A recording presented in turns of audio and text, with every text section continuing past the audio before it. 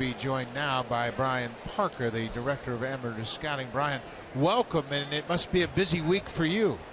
Yeah, it is. We've been up here since last Sunday, and we're just trying to finish up, getting everything ready for Monday night, and get the board lined up, and get ready for the draft on Monday. This has got to be like Christmas Eve, New Year's, and birthdays all wrapped up in one as your year comes to a head here in the period of the draft. It is. It started last summer for this year's draft.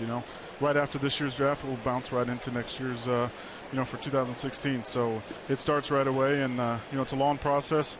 Our guys do a great job out in the field and all over the country, in Canada and the U.S. And it's the culmination of a lot of work and a lot of time. Brian, you talked a little bit about the board, and that's so essential to a draft. Talk about how you put that together, and do you stick to the board as the draft is moving along? Yeah, you do. I mean, that's really what it's ultimately about.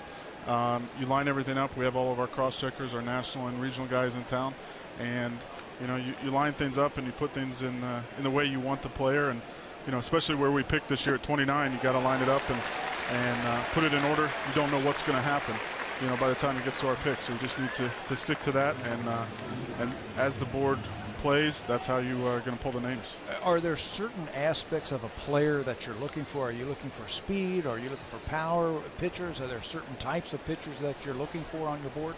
Yeah, I think when it comes to position players, we target two-way guys that can play both ways, offense and defense. I mean, you can see it out here at the big league level.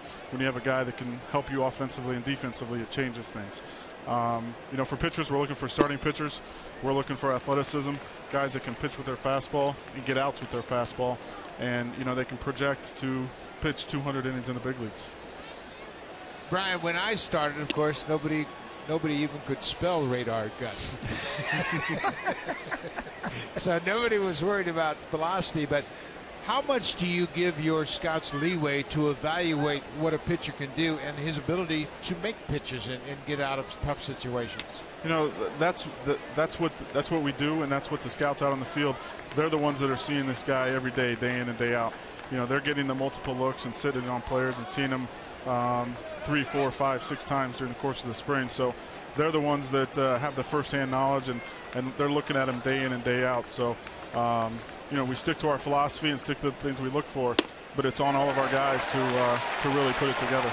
Do you have time to stick around for another half inning? Sure. Well, we appreciate it. So Hutchison